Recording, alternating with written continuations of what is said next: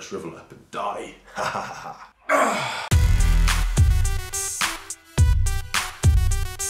So I got a small portion of whole grain pasta, and I got some sardines in here. So tomorrow is going to be my test day, where I'm going to be conducting the same scan that I took like 2 weeks ago or so, and then I'm going to be seeing if I'm starting to get results. And I need to be able to analyse and see if what I'm doing is working. It feels like it is. I think I've lost a bit of fat in the areas where it is, and I'm hoping that I will also have kept or maintained muscle mass, but I think I should have increased it a little bit according to the scan anyway. Hoping my legs will have done. Now my arms feel smaller, and I think the reason why, you know, a lot of guys, they fall into this trap whereby you don't want to lose fat because it makes you feel like you're getting smaller. Because I'm cutting out carbohydrates, I've reduced carbohydrates, muscles aren't so full. The body fat over the muscle, it makes your arms feel smaller. But you know, it is a trick. It's like an optical illusion. You know, you've got your shirt on, you look bigger, you look bulkier, but when you take your shirt off, and it's, you know, it's not looking so pleasing then. I think I've been guilty of that before, and it is a nice feeling. I think I did go through a phase where I actually didn't care about getting fat. I wanted to just reach a certain weight. I wanted to get to 17 stone. That was my goal. I didn't care how I got there. I didn't care if I put on fat or whatever. But you know, goals change. We change our minds. Like I remember being the other way around, and I lost so much weight, and I got so skinny in it, and I didn't notice it at the time. I was happy with what I was doing, because I was doing a lot of running. And then I saw a photo somebody had taken of me while I was running a race, and I thought, oh my god, I look so skinny. And then I stepped on the scales, and then I was like 13.5 stone or something like that. I thought, no, this is too light. This is too light for me. Especially after, you know, prior to that, I'd done a lot of time in the gym putting on weight. And to lose it all then for me was like, oh no, I need to stop this. So you got to think against that type of physique or that type of training. It's good, very healthy for you, but you know, I wanted to have that, you know, bit of exercise. So I'm hoping to lose body fat, get a little bit more ripped, maintain strength, maintain muscle mass, or even increase muscle mass. I believe it can be done. I believe I can do it. And yeah, and I should look tighter, feel a bit tighter as well. And it creates that kind of reverse optical illusion there, whereby you actually, you know, you've got a smaller waist, but the muscle mass is still there up top. And I'm quite fortunate in the fact that my body fat does tend to go around this region. It kind of sits around in the back by there. That's where it seems to live, and on the sides. And they're the bits I've noticed, and they are slowly starting to shrivel up and die. So about today's workout, we did a 30-minute walk this morning. Nice and gentle, just relaxing. This evening, well, later on this afternoon, I'm going to be doing a chest day. So it's bench presses, it's going to be incline presses, it's going to be dips, it's going to be dumbbell flies in there as well. Now, normally I superset chest and back, and that's what I've been doing lately throughout this program. But I've decided I'm going to split the days, so I'm going to do chest today, and then I'm going to do back on another day. Now the main reason for this, tomorrow I've got to do a circuit training session for work, and I've actually got to do the circuit training myself. So there's going to be a lot of pushing involved with that. So that means that tomorrow then, and I'm not going to be able to video that workout, so that means tomorrow then, to give you guys a workout, I'll be doing the back workout separately. So it works out well. It would be quite good for me actually anyway, because it allows me to just kind of focus on that one bit. And with the setup I got here, it's great.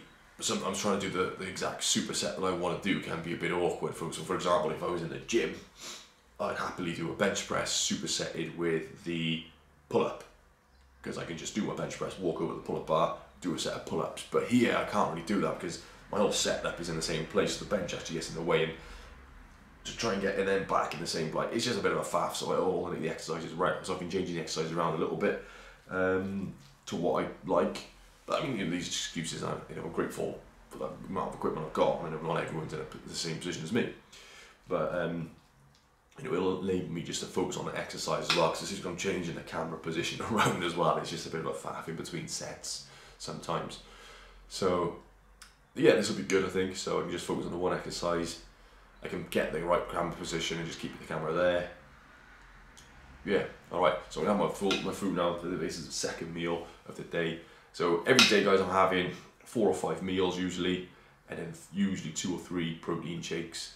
And then in between, I'm having lots of fruit, at least 1 apple, at least 3 bananas, at least 1 satsuma, usually 1 kiwi as well. And then there's other things that that I'll show you in the meals when I'm showing you them, when I'm eating them. Okay, meal number 3 of the day, and my carbohydrates I've chosen yam. Yam there. Protein is the tuna. I got some peppers and I got some pumpkin seeds there as well. Chest workout is going to be a pyramid going up and then a pyramid going down.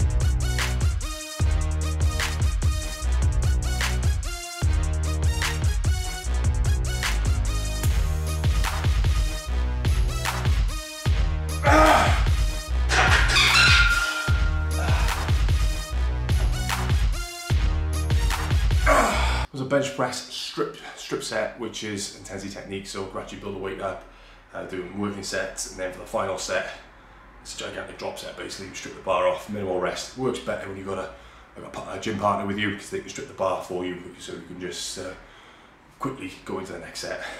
Next exercise is going to be the dumbbell incline bench.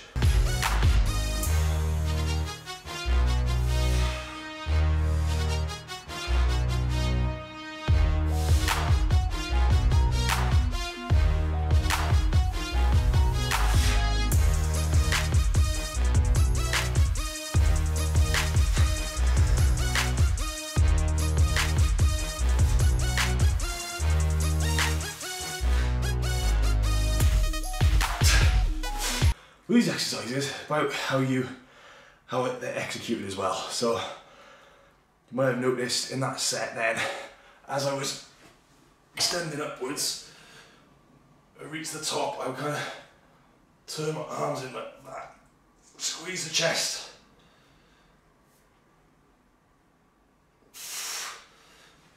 It's a much better contraction.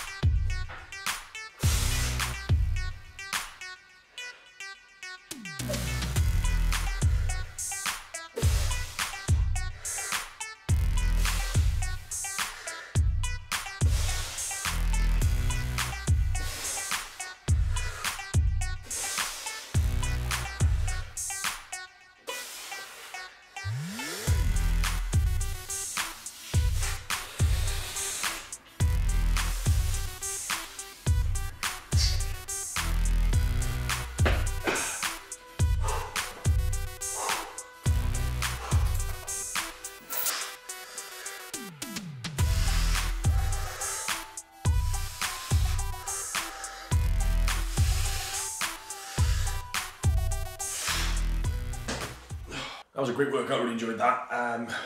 Starting to kind of feel the love for it all again now. Protein shake, this one now I'm starting to make these ones with water. I'm having one with milk, but the rest of them with water just to lower the calories a little bit. I like the milk one because it just tastes delicious. So in here I've got whey protein, 1 scoop, water, about that much, creatine, HMB, I think I put creatine in there. I was supposed to put creatine, a tiny bit of citrulline in as well. There's also half a banana, and then you have a shower and then have some food. A while ago I did a video saying sweet potatoes are the best thing to eat before training to get a real good pump. I'll link that video above me there, but I'm gonna have to say that's number 2.